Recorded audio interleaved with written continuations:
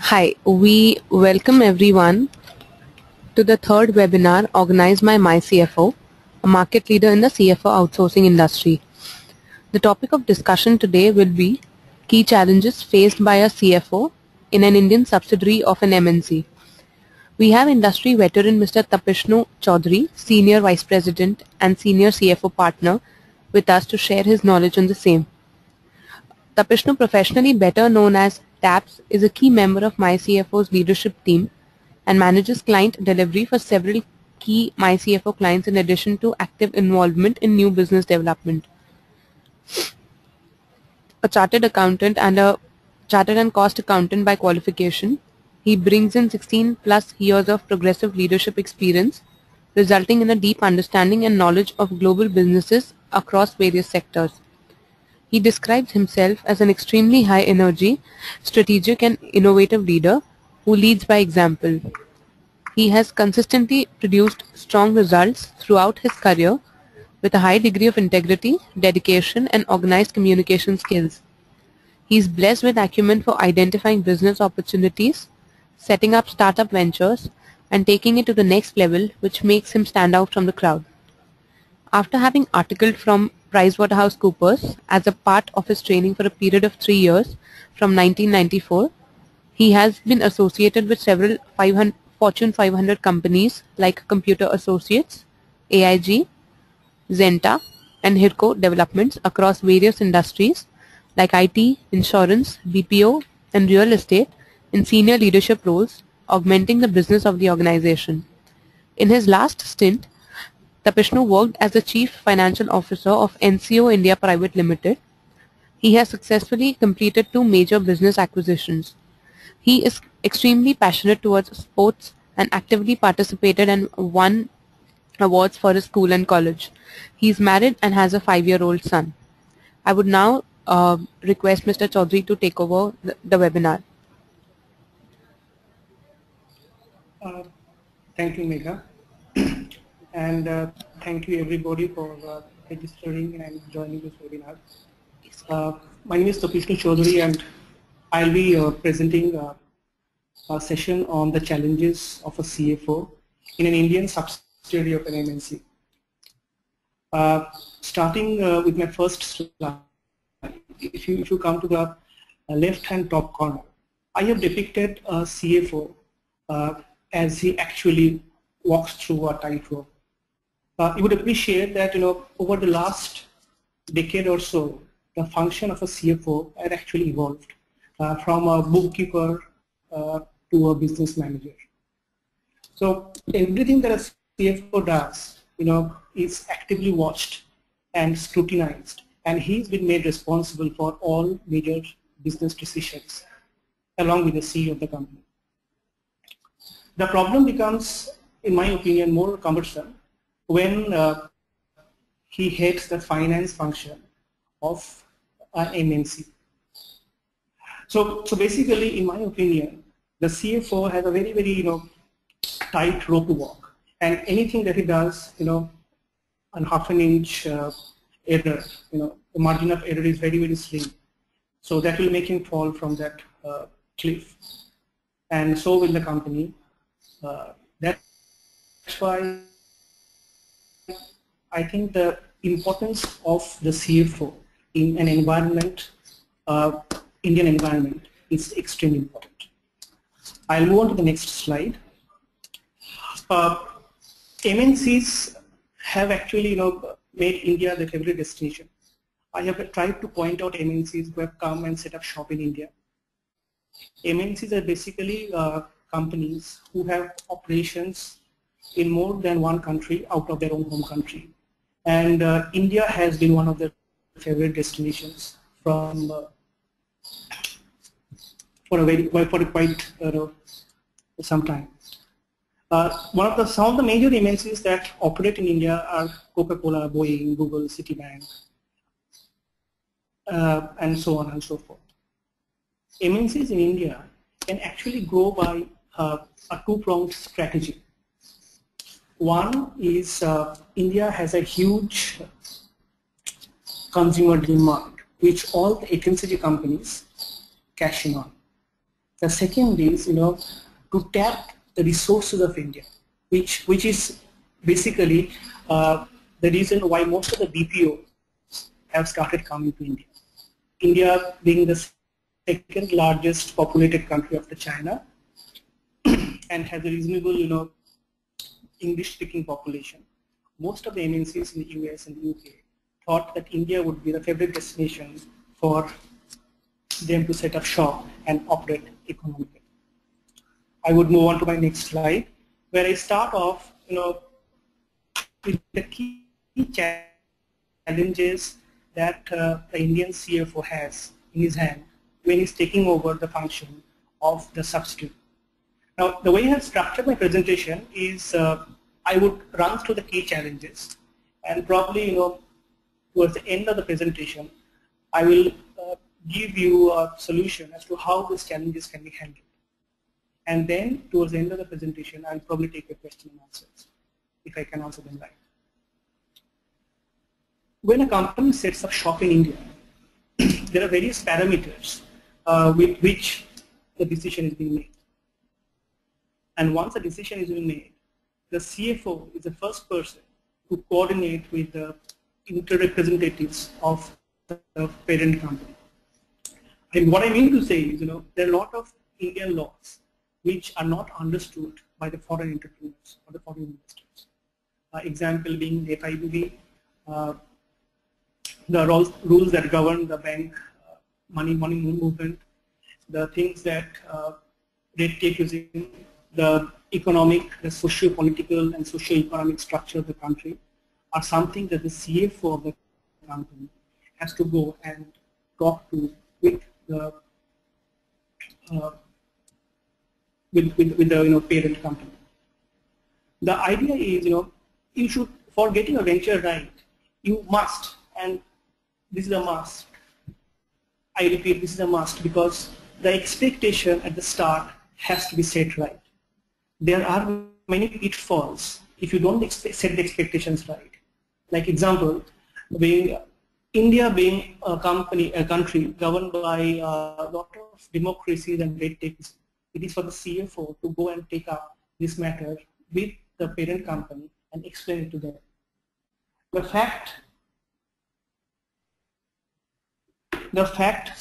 is, that all these scenarios different scenarios which may happen, has to be built in your business strategy model, and because they may have financial implications. And if the CFO does not do it right the first time, it will be very, very late in the day before the parent company realizes its flaws and starts doubting the competency of the CFO. So my first and most important role of a CFO is to coordinate the setup process and set the expectations right with the parent.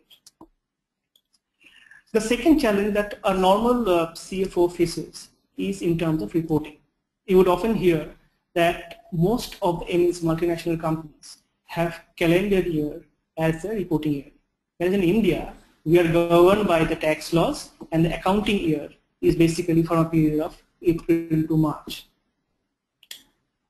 My experience of having worked with different multinationals are that most of the companies are reluctant to let go their accounting year, because the results of the Indian entity, the subsidiary, has to be somewhere reported upward and merged and consolidated with the results of the parent company. This gives the CFO a major headache in terms of closing the books. So the books will have to be closed twice in the entire whole year.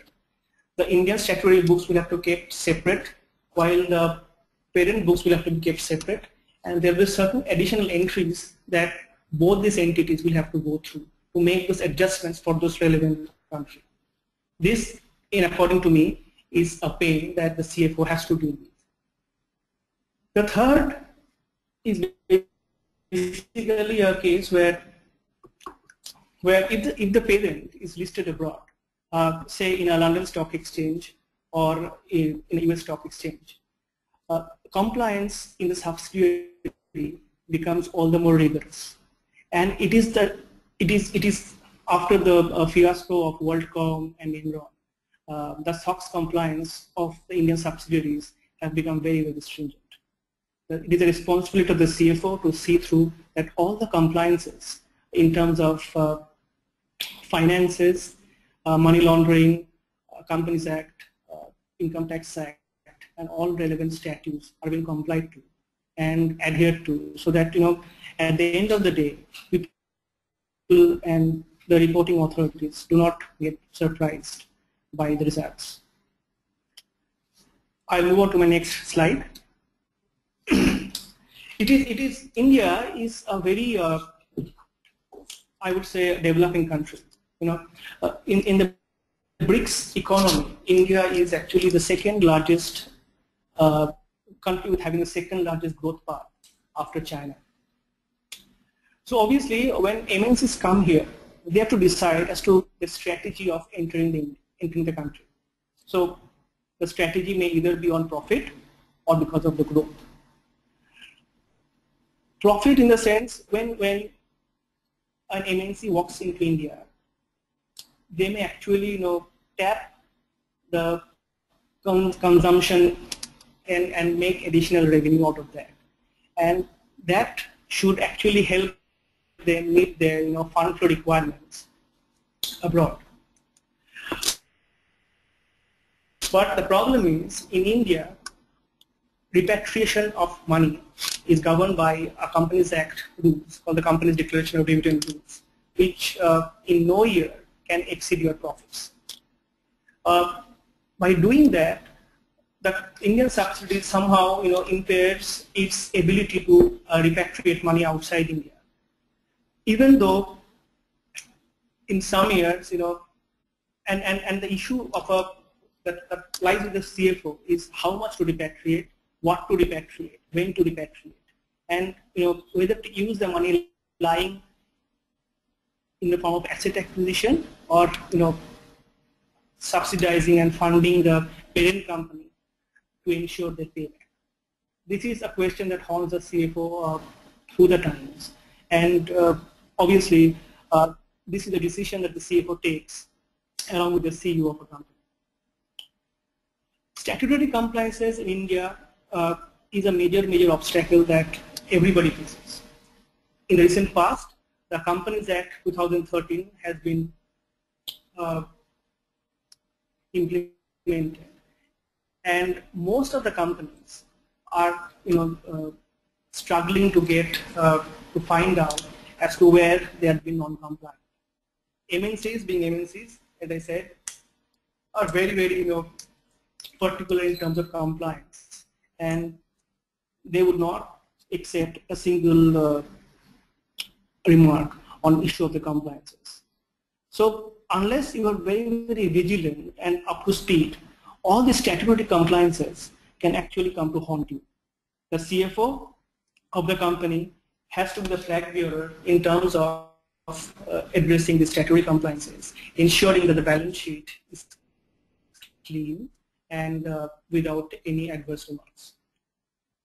I want to highlight here that apart from the Companies Act, the government has taken up a huge thing in terms of rolling out some major amendments in the near future. One of them is probably the GST, which will eliminate a lot of red tapeism. But again, that would throw up a serious debate within the states. Currently, the way companies are structured shows that statutory compliances are only effective 1st April 2014. So basically, if you have been compliant during this whole year, you would have to you would be termed as compliant in your next balance sheet. But the problem is the government has erroneously, or in order to redress a couple of things that happened in the past, have gone ahead and gazetted certain sections of the Companies Act for the current year as well, which leaves no time with the CFO of the current company to address that. This only means that the CFO has to take help of companies like Pricewaterhouse or outsourcing companies which have extremely good knowledge of statutory compliances and who are considered to be experts in their particular field. In most of the cases of an MNC company, the global parent strategy is something that dictates the India plans. The global parent, as soon as they come in, want to implement controls and systems in line with the global standards. My experiences say that even if the company is a startup company, the global company will thrust an ERP on the subsidiary from day one, which in my opinion may be an overkill. Every global standard that is adopted in the subsidiary cannot adhere to the global standards. It has to be tweaked in a way to suit the requirements of the country in which the MNC is setting. For this particular, in this particular case, the Indian rules. Because of this, there's a lack of understanding. So SAP, in a global scenario, will have a global chart of accounts, whereas the Indian scenario will require a very different chart of accounts with regard to certain statutory deductions. Now, this difference results in a gap of understanding, which delays your decision-making process. Also, by implementing these sort of controls, the MNCs would thrust a very limited autonomy on the top MNC managers. I would think that in most of the cases, had the MNCs been a bit more thoughtful, they would have, allowed the Indian subsidiary to run for about a year with moderate controls, and then gradually start implementing controls depending on the business, the size of the business, the nature of the business, which is commensurate. In most of the cases, as you would see, the MNCs would insist on the subsidiary companies having an expat. While this is a very expensive proposition, there are other implications as well. The CFO, if he's an Indian CFO, he and the CEO, who is mostly an expat CEO in a startup case, will have to have very, very regular not the issues. Beware the fact that the CEO of the company is mainly to drive the business of the company and will mainly focus on the top line. It is very, very unlikely, and I repeat, very, very unlikely for a CFO to have a compliance mindset. While the CFO of the company will have to work necessarily with the CEO and also ensure the compliances, the funding, the reporting, everything of the company is as per the global standards. I will turn on to my next slide. Very interesting in terms of management control. As I said, most of the companies, most of the MNCs, have a global parent strategy which dictates the India plans. At this point, it is essential for every company to decide the ownership for the management divorce scenarios. There are two situations that may arise out of this controllership issue. One is where the owner, the parent, is too interfering, and it defeats the spirit of the corporate management. But if a CFO is strong and he demonstrates his skills over a period of time, then probably things get better. The flip side of this is probably control. Most of the MNCs believe that control implemented at the start is something that is well begun, and hence it should be implemented. What they probably do not understand is control at the start makes the top MNC managers feel strangulated and the gasp for breath. And probably in the bargain, leave the company. Most of the MNCs in India adopt a rigid practice and insist evaluating India like any other market. They do not recognize that early enough that India is a price and quality conscious market, and hence everything that you do in India will have to be properly tweaked to ensure that the attraction and the traction for the product or the service is in a level where the Indians are able to accept that. However, that being said, as time goes by, most of the MNCs, say a Pepsi or a Nestle, have adopted to products that Indians like. Pepsi has come up with Blair Pepsi, or a product which is a junk food which will never ever find in the US. This is called tweaking the product to suit the Indian market. In another scenario, there is the owner, the management is basically not concerned with how the company, the subsidiary is run. The parent company actually takes no interest in the subsidiary except in declaration of dividends. Here, the typical situation is the local management runs the company in a way they like, and they may not necessarily roll up to the global parent strategy as we usually say. And if that does not happen at a later stage in a point in time, there would be different consequences for the MNC. If it's a listed MNC, the consequences of non-compliance are very, very harsh. And it is here the CFO faces serious controllership and proprietary challenges unless the CEO has a compliance focus. I mean, the CEO of the company is mainly interested in driving the top line of the company. And that is so for any startup company. I mean, that is true for any startup company. In the initial stages, we are mainly focused on driving the top line without concerning too much about the controls and the cost that are associated with it.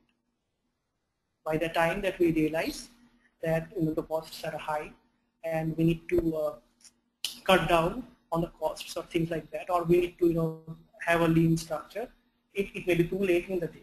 The MNC would have already started losing money, and the only person to be blamed for that is the CFO. The CFO is a gatekeeper, and for him it's a double-edged sword. He can't resist the growth of the company, but at the same time he cannot relax the control of the company. The CFO of the company is a gatekeeper, the CFO of the company is the owner, the CFO of the company is a trustee of the CFOs, of the MNC's money. There is another scenario which is very, very unlikely, that the CFO of the first CFO of the company is an expat. This scenario is a bit maybe a bit disastrous, because at the end of the day, the expat CFO will have no adequate knowledge on any of the Indian statutory laws. This makes it even more difficult for him to assess things on the ground. As a result of which, he goes and hires consultants which are big fours, or which are in the form of consultants who have reasonable good knowledge on the Indian statutes. It may be an aggregation of all Indian, the consultants may bring value to the table in terms of aggregation of all Indian laws, and or maybe individual consultants for individual acts at different points in time. I'm not saying that the consultants are not required, but I'm only trying to say that the CFO's job is to have a well-grounded knowledge of the Indian laws, so that irrespective of what the consultants say, at the end of the day, he can take an informed decision.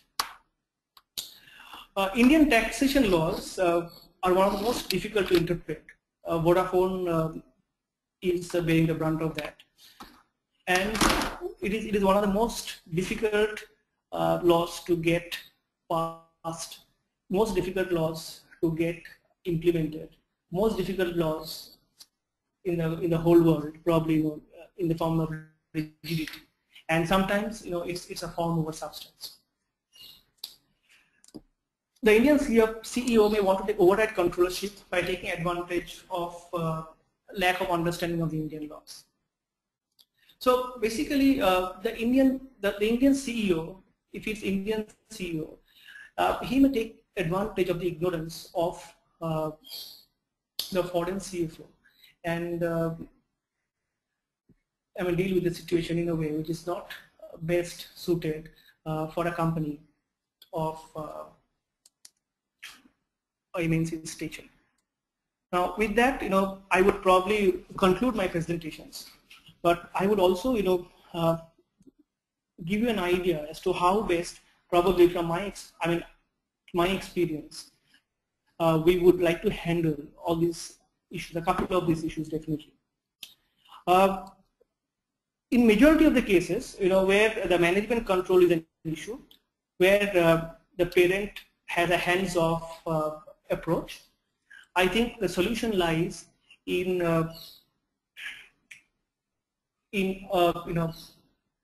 intelligent meeting between the board and the CFO ahead of the board meeting.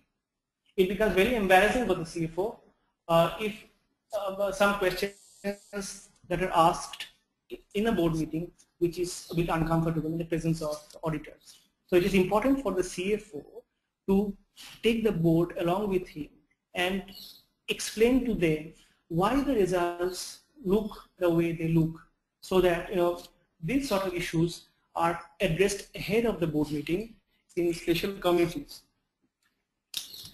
I would think that this is one of a better way to avoid conflict between the ownership between the parent and the CFO, and that is the way the CFO should take along the board along with him.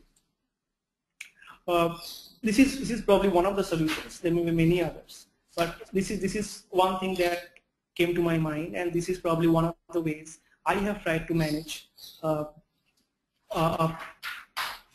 parent from asking uncomfortable questions ahead of the board.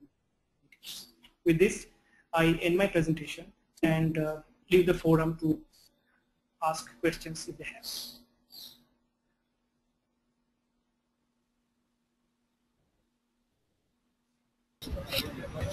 Hello.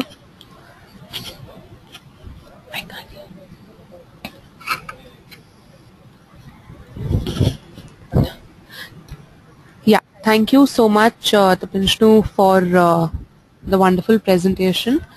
We hope that everyone did take away something from what was shared by Mr. Chaudhuri on such a complex subject.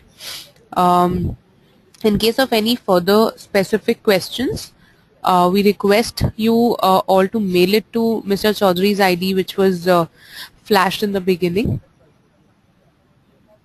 in the last slide. So, Mr. Chaudhuri, can I request you to put it on the last slide for everyone's easy viewing? Sure. Yeah. Yeah, I will. The last slide. Yeah.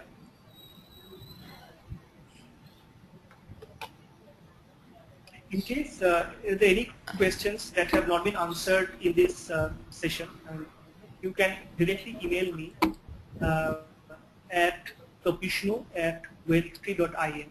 That is present on the last slide. Yeah, I think the